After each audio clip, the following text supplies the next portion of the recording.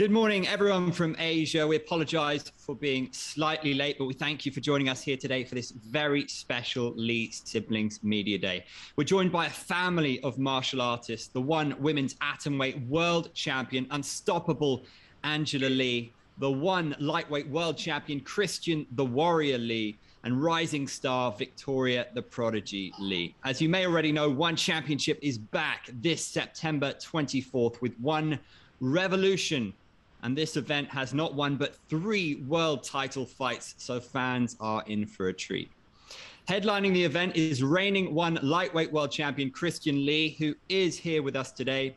He will be defending his title against the number 3 ranked lightweight contender, Rae Yoon. Can Christian clean out the lightweight division by defeating the only man left in the top 5? We're all excited to find out. Also on the One Revolution card, and here with us today is the youngest of the Lee sisters, Victoria Lee, who impressed us all in her first 2 fights in One. She's back for the 3rd time this year to face Victoria Souza. We're so honored that the One women's atomweight world champion, Angela Lee, is also here to support her siblings and share with us her thoughts on last Friday night's One Empower event featuring the One women's atomweight world Grand Prix. Angela's expected to be back soon to face the winner of that tournament. It's so great to see all of you here together. Thanks for joining us. How are you all doing? Yeah, thank you for having us. You know, it's so nice that we can all do this media together and, over here through Zoom. So it's cool. We've got all the media joining us from around the world. First up, we're going to go to Jay Anderson of Cage Side Press. I wanted to start with Victoria heading into this fight. You're 2 fights into your career now, going into number 3. Just how different is the feeling going into this 3rd fight compared to bouts number 1 and 2 in terms of nerves and everything else in terms of preparation? I feel like going into my 3rd bout, I'm a lot more comfortable. There's a lot less newness of everything, and I feel like I've been able to build upon my camp from the 2nd fight, and this 3rd camp's been going smoothly. Victoria is undefeated like yourself, so just give us your thoughts going into this matchup against her. I think that my next opponent is tough. She has a 5-0 record, and I think it's going to be an exciting match because we're both finishers, and I don't think it's going to go to the distance. All right. And for Christian, you're also on the card as well, obviously sharing it with your younger sister. What does that mean to you? I know you've done it with Angela as well, but getting this opportunity, what does that mean to you? I'm very excited to be sharing my first event with my little sister, Victoria. It's really interesting how everything goes because when I first started my career, I was sharing the card with my older sister, Angela. And, for the beginning of our careers, many of our fights were shared on the same cards. And so now, me being the champion headlining this event, I'm really excited to have Victoria on the card with me as well. And, we're going to put on a great show for the fans. And I'm excited to be heading to Singapore together with her. And obviously, in your case, it's a title defense. In this case, Rae Yoon. Just let us into your thoughts on that matchup. And is there any part of you that kind of wish this was maybe Eddie Alvarez because of his notoriety and the higher profile that might bring? No, I'm glad that I'm fighting Oak. And in my opinion, Rae Yoon is the only guy deserving of the title shot right now. He's ranked number 5 in the division. I think, I believe he just got moved up to number 3. So, he's the only guy in the top 5 I haven't faced yet. And Eddie Alvarez, he was a big name coming over from the UFC. When One Championship signed him, he had a lot of traction behind him. But since then, he hasn't done enough, to build himself a run up to the title. So I'm still waiting on Eddie to start winning a few fights, and then we can square off in that circle. But for now, I'm very glad to be facing Oak, and I feel like he's the only worthy contender. And last one for me too, Angela, thanks very much for joining us with the youngest Lee there with you. Just curious about your thoughts on the quarterfinals of the Atomweight Grand Prix. Obviously, there was a little bit of controversy in the Denise Zamboanga versus Sohee Ham fight, and I just wanted to get your opinion on who you thought won that fight. I think it's hard to say. I mean, it's a close fight. I did, in my eyes, I did see Denise you know, edging out the victory. But yeah, it was a close fight, you know. Both of them landed. It's kind of hard when it goes into the judges' hands because, you know, there's been many bad calls before. I've been on the, you know, bad end of a decision. And of course, it's frustrating. That's why I make it a point to, you know, always try and go for the finish because if you leave it in the judges' hands, you never know what's going to happen. But yeah, both of them weren't close to finishing the fight, and so it's kind of hard to say. But yeah, a lot of drama going on about that now. Absolutely. And I'll squeeze one more in. Out of the competitors who are left in the Grand Prix, who do you see going to the final and who do you think you'll be fighting down the road for your title? You know what? All of the matches have been exciting. Who I see in the finals potentially is maybe Stamp and Ritu, I think. So we'll see. Our next question comes from Leon Jennings of Asian Persuasion MMA. First question for Angela. What do you think of the Jeong Jing-nan versus Michelle Nicolini fight? And having fought both of them previously, what was your prediction going into that fight? Yeah, I predicted that Jeong would win. You know, I was gonna say that she might get you know, knockout or TKO, but you know, decision also. I think Jeong played it very safe. She played a very smart game. And yeah. We'll see a little over there. How's motherhood? How's training as a mother? And also, obviously, you're probably going to be competing in February now, not November. Is that a good thing, or are you itching to get back in there? Motherhood is amazing. It's definitely changed me. It is different training now.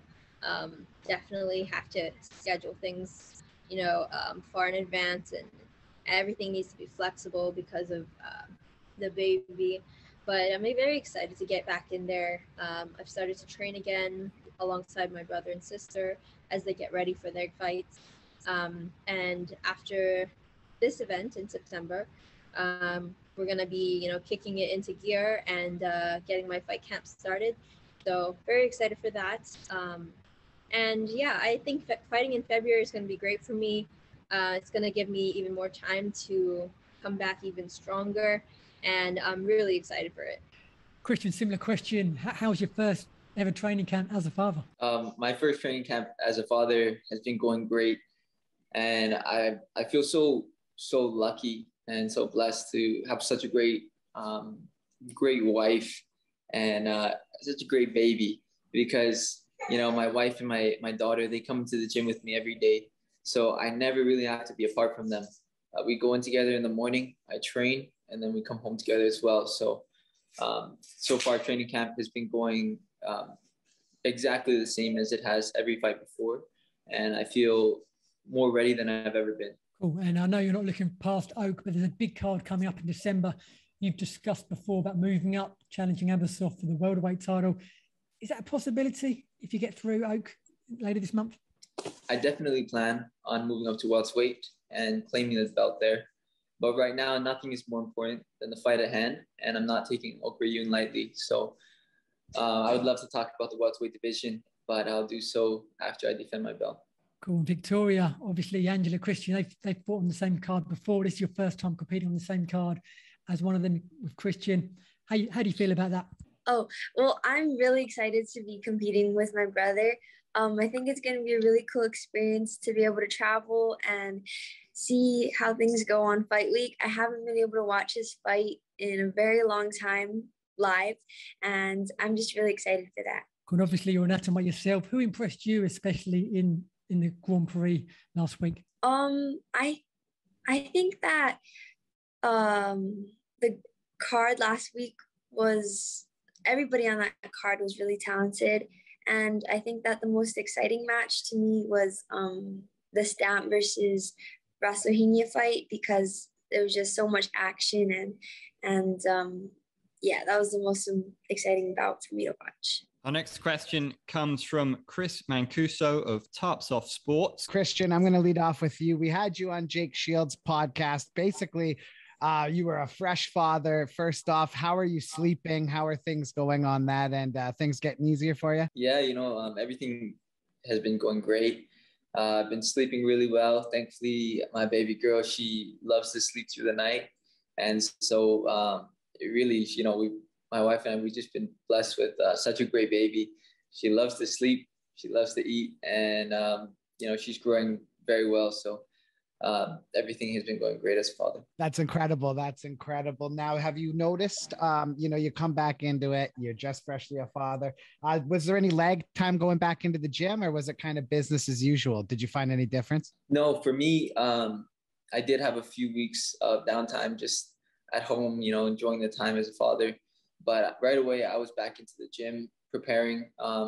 I sort of had a feeling that Rae Yoon was going to be the next guy. So really, I've been training for him since early in this year, shortly after my title defense. So I've been continuing my training as usual. I wake up, I go into the gym, and my wife and my daughter, they come in and follow me as well. So everything's been going just like normal. You mentioned Eddie Alvarez on our podcast. Then he got brought up earlier.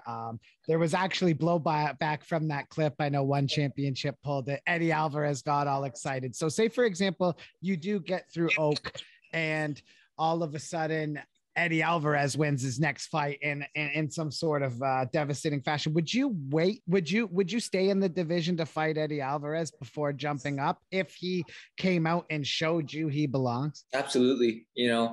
I think that's definitely a fight the fans have been wanting to see. And, all we're really waiting for is for Eddie to win a fight, and then we'll make it happen. So, not looking past Rae Yoon at all. Once I get past my next opponent, defend my belt, then I'm looking forward to seeing what Eddie can do in the division. Next up, we got a Kyle Siegel from Going Live podcast. It's kind of funny, you just dispatch one's like two most ferocious strikers with ease almost, especially, with Timothy. What's like a 2022 look like for you? Your ultimate goal? Are you double champ? Are you just king of the lightweight division? What's your goal? Well, I plan on clearing out the lightweight division by the end of this year. And really, after Rae Yoon, if Eddie can work his way up, he might be up there. But really, the lightweight division has been cleared out.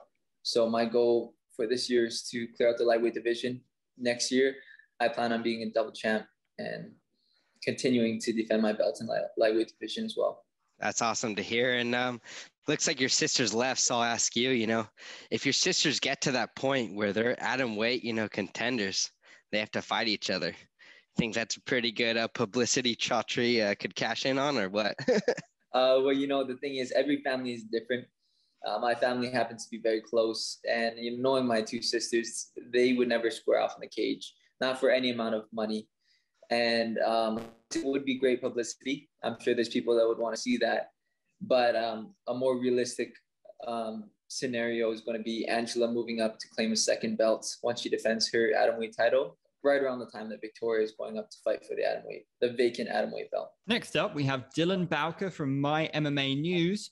My first question there was for Christian, just because there's been some level of dialogue so far about a one championship show transpiring in America. I'm kind of wondering, what would the temperature be for you on performing on a show in America under the one banner? I would love to, be the first person to headline an event when one championship comes to America. I live here in Hawaii. This is my home. And, so America is where I live. I would love to headline that event. And I think that, one championship coming to America would be very big. There's already a very strong following of people that, watch every single one championship event or watch it on the rerun because, the time zones are very different. But I think that if there was a one championship event to come here, primetime US show, then, it would just build a huge following of fans for one championship here in America. And I hope to see, more and more shows able to come to America by next year. Yeah, that would be awesome for sure. And my follow-up question here is for Angela, because when I was speaking with your sister, Victoria, ahead of her last fight there, she was talking about how it was cool that you were able to reintegrate yourself into training, do some drills again. I'm kind of curious to hear your perspective, just being able to get back to it alongside your sister in her burgeoning fight career? I really missed being on the mats with my siblings, and so I was very excited to get back. I did have to ease myself into it. For me, that was difficult because I like to just go 100%, and my mind remembers where I left off. But yeah, now that we're kind of past that stage, I'm kind of getting back into, more serious training. It's so nice to see, just how much Victoria's been progressing and, really making a name for herself in the organization. So I'm very, very proud of her. Appreciate the insights in that regard. And my final question here is for Victoria, because I was noticing your primary training partner there, Adrian Lee, captured his first national title there. Can you speak to the work you were able to get within him recently and just how great that was? Great as always. Oh, it was awesome. Earlier last month, my little brother was able to win his first national title, and I believe he won it in 2 divisions, and I was just so proud of him. He's been such an amazing training partner for me throughout all of my fight camps, and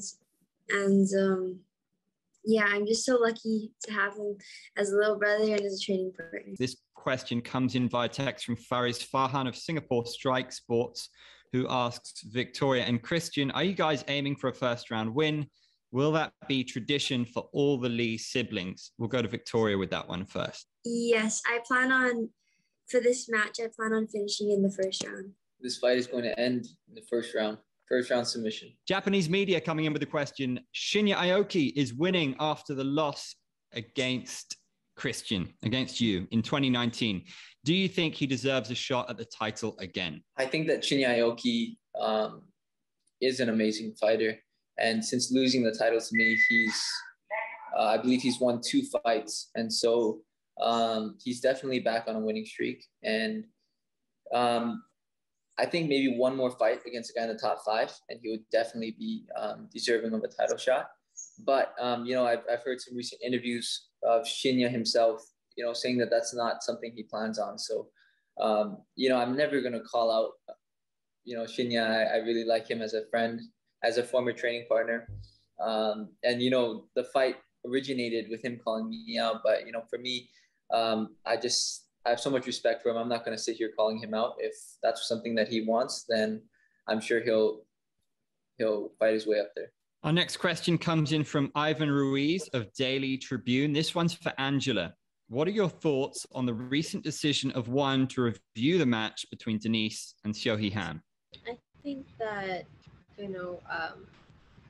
anyone who is on the bad side of a, bad decision, or the losing side of a bad decision, is going to call for it to be reviewed. Like I said earlier, I'm not sure.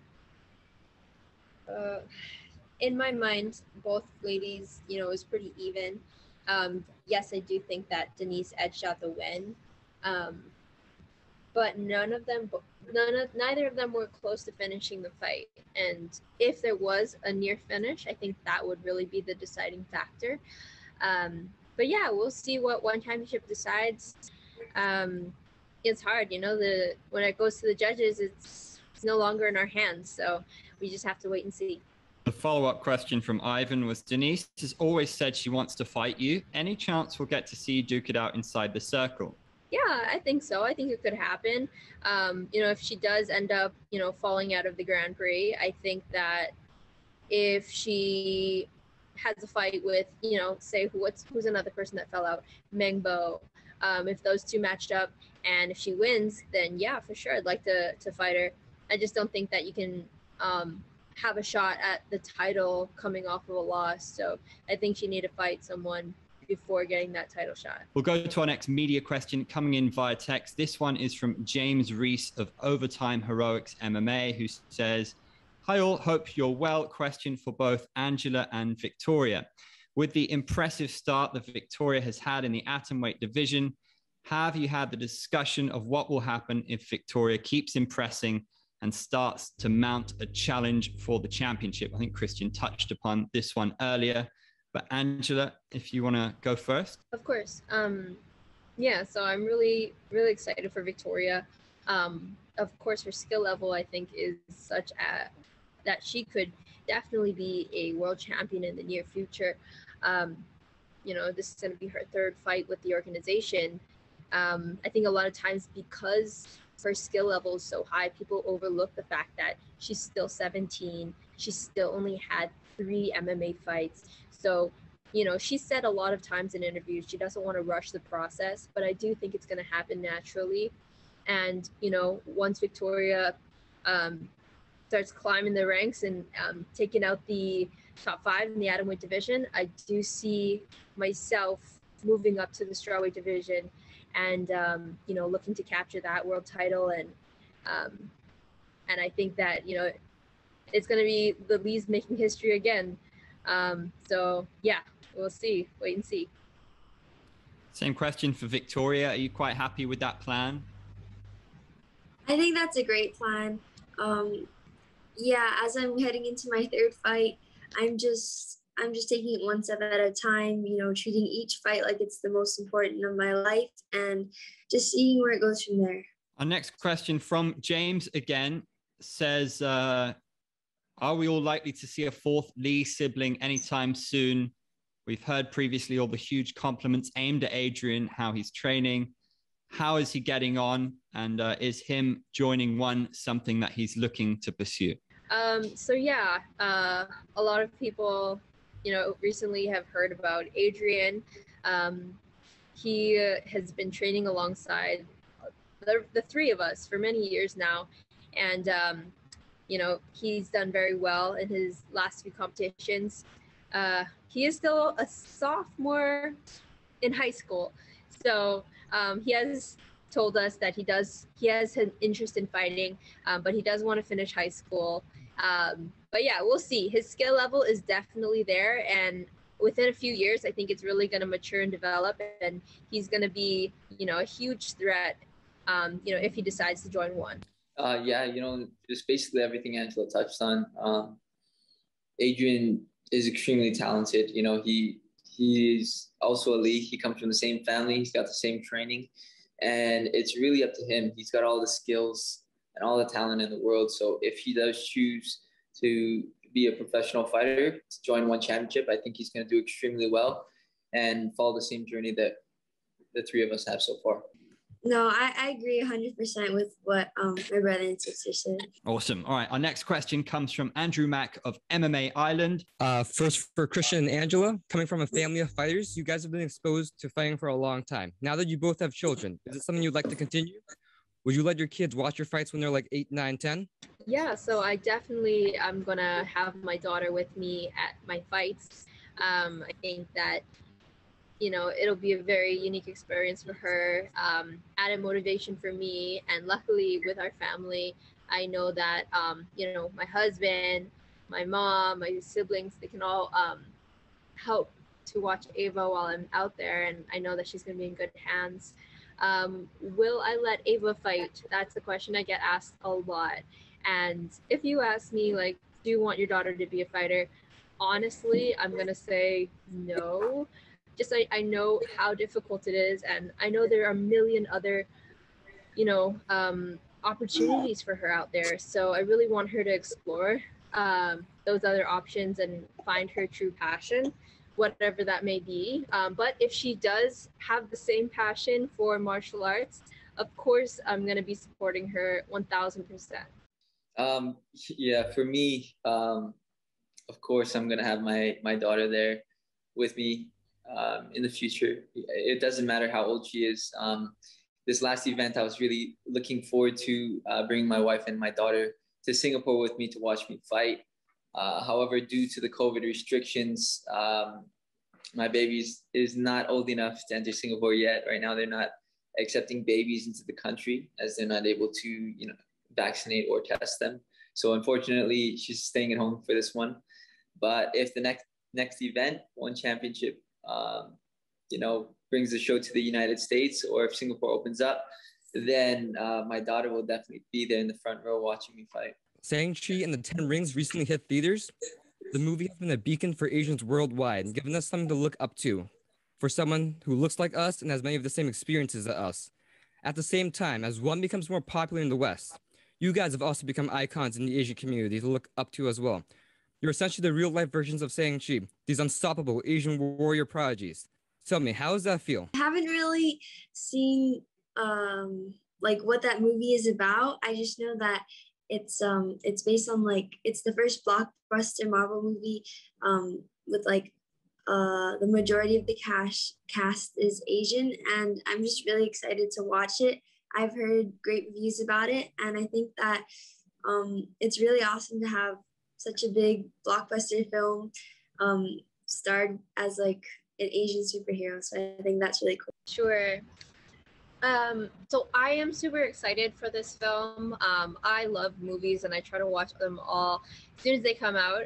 Unfortunately, because I have a baby now, it's kind of hard to catch the movies in the theaters. So I was hoping that they'd be releasing it to stream like on Disney Plus or HBO Max or something, but no luck.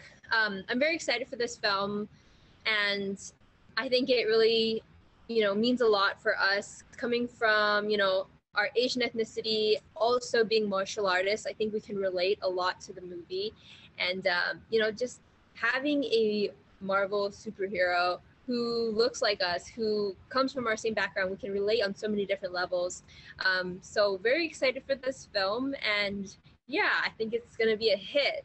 For me, I haven't really heard much about the movie yet, but I think it's great that they're incorporating every ethnicity and making them into Marvel superheroes, and I'm glad to see every ethnicity up there on the superhero blockbuster list, and I'll definitely be looking for it in the movies when it comes out. Could you guys just respond to how does it feel to be like an Asian icon that people can look up to, like Shang-Chi as well? For me, I think it's a great honor to be somebody that other people can look up to. For me myself, I try not to put myself in that position where I look at myself as a role model, but I know in the line of work, being a champion, naturally that is going to happen, and I'm very grateful that I have this platform to really set a good example to all of the young kids out there, or anyone aspiring to be a fighter, to be a world champion in anything in life. And I just feel extremely grateful that I'm in this position where I can impact people, hopefully in a positive way. Yeah, I think that representation is extremely important. And, for myself and for my brother and even for my sister, Victoria, to be on this kind of platform where we get to voice our opinions, stand up for things that matter to us, and, kind of raise awareness for important topics.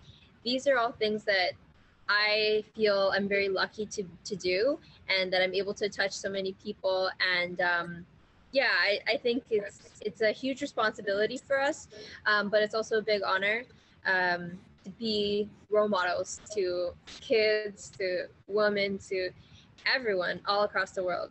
Yeah, I just think I'm really lucky that like people that the like Asian superheroes and the role models that other little kids are looking up to in this movie. I mean, I've grown up with them in my household. They're my brother and my sister, my mom and dad. And so I think with this movie, it's going to be, something that other little kids have someone to look up to as well. Our next question comes from Nick Atkin of SCMP MMA. Just wanted to go to Victoria first. What's it been like kind of going back to normal life after your last win and getting back to school? Does it kind of bring you down to earth, or do you enjoy that side of it? And I imagine you just take it all in your stride like you have done throughout your career.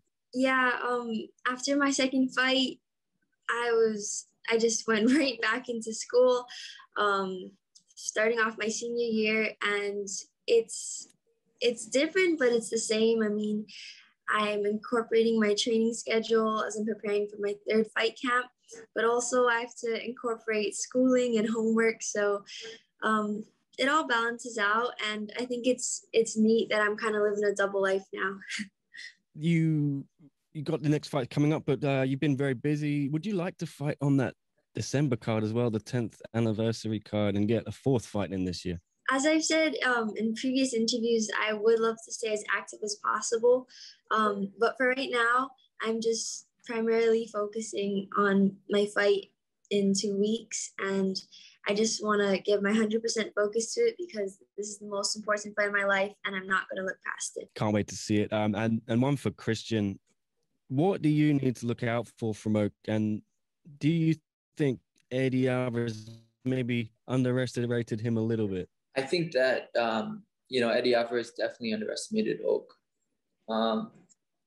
In his first fight against Murat, you really just saw him being more defensive, stuffing his takedowns. But when he went in there against Eddie, he really brought his A game. He stepped up to the plate, and Oak displayed, a great showcase of accurate striking that dropped Eddie Alvarez in the first round and followed up with landing clean strikes and stuffing his takedowns in the second and the third. So for me, my main thing is not looking past Rae Yoon. I think the biggest mistake people make when they fight a guy like Oak is looking past him because he's extremely durable and he's a very consistently good fighter. So he's always going to go in there and show up and bring his all. And I'm just going to go in there, do what I do, and look to finish him as quickly as I possibly can. Yeah, you seem to have a lot of respect for him as well. I think the way he asked for the fight was very respectful. Was that part of the reason you agreed to fight him? Yeah, that was definitely part of the reason. I really like how respectful Oak was when making the call out, different from how many people are trying to do it these days, where they want to talk smack, they want to make a lot of noise so that people pay attention to them. But, a guy like Oak, he just goes in there, he puts in the work. He won his 2 fights against former champions, and then he was very respectful about his call out as well. So I'm more than happy to fight a guy like that.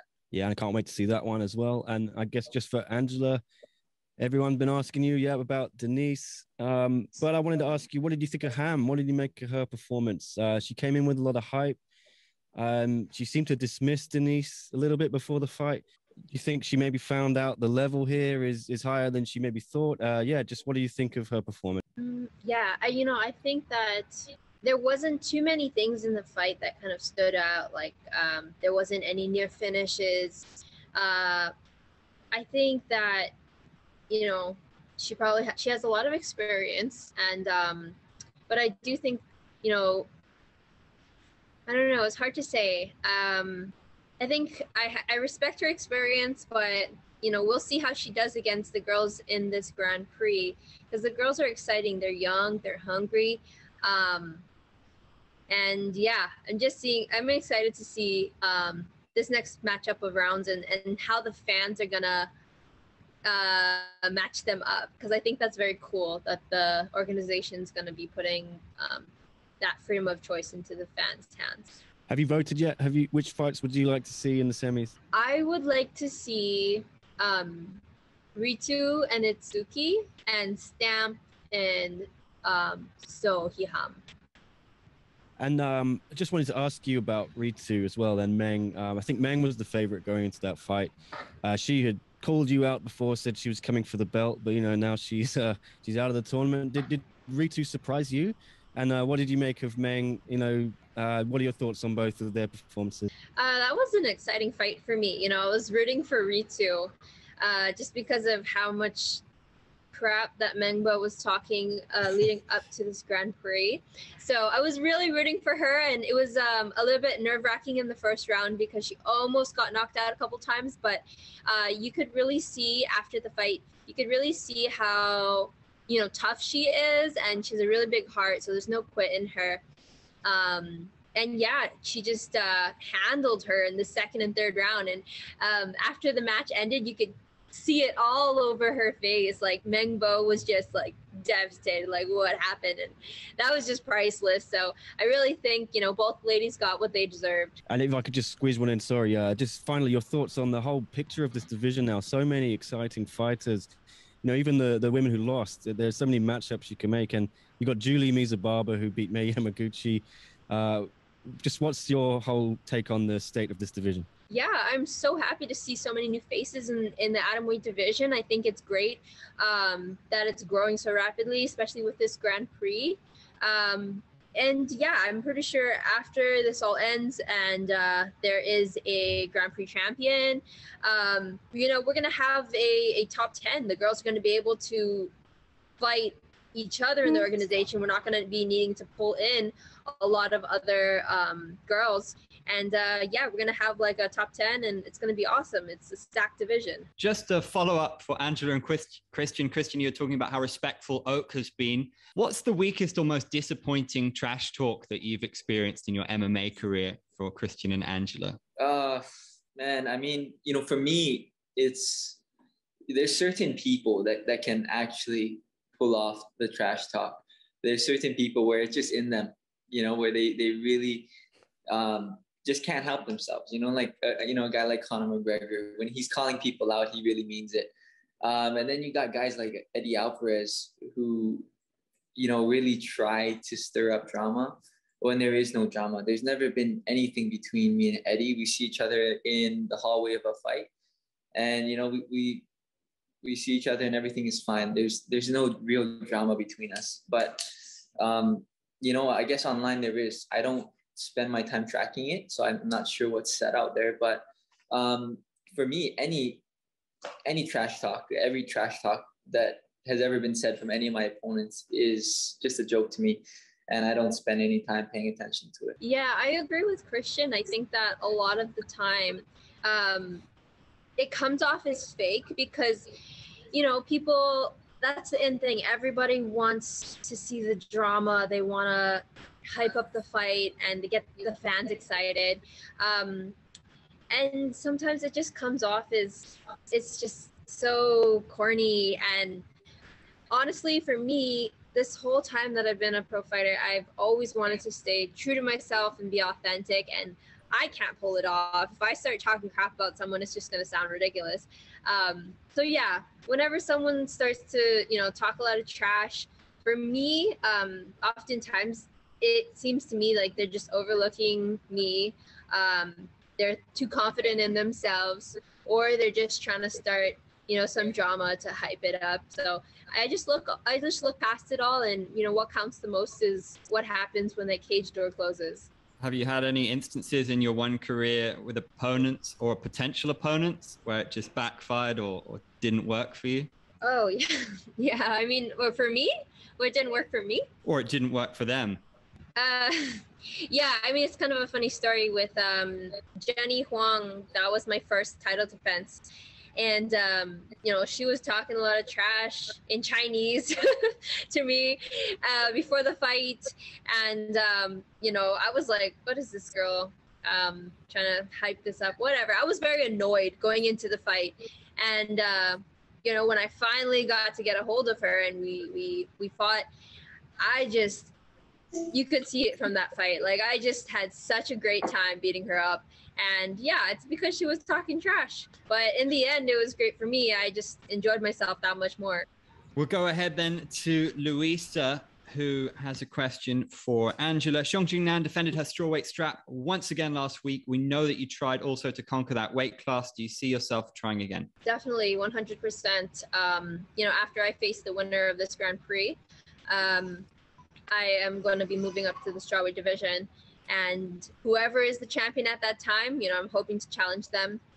And that's one of my goals still, capture that strawweight belt. Next question comes from Siasat of GMA Network. This is a question for Angela. Angela, normally under normal circumstances, a world champion in combat sports would have to defend his or her title at least once a year. Now, next month, you'll be off the cage for 2 years now. So the question here is, how do you react to criticisms that you only get to do this, you only get to do a two-year vacation only because you are the poster girl of one championship? Well, I disagree with that. First of all, these aren't normal times.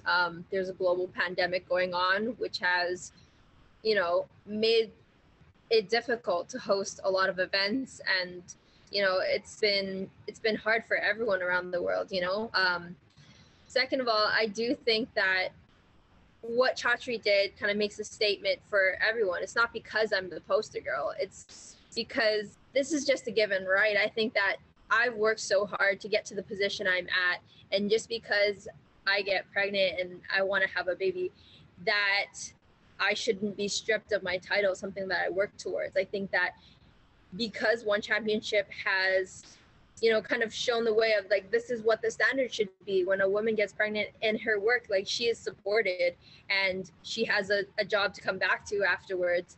And, I think that I'm very lucky, of course, and I know that it's going to come with a lot of criticism and a lot of hate, but I know how hard I worked for this, and I'm not just going to, have that taken from me. So that's what I think. I mean, but the practice, Angela, the standard is you get to defend your title at least once a year. I mean, nobody's blaming you for being pregnant here. Don't get us wrong. We're all happy for you.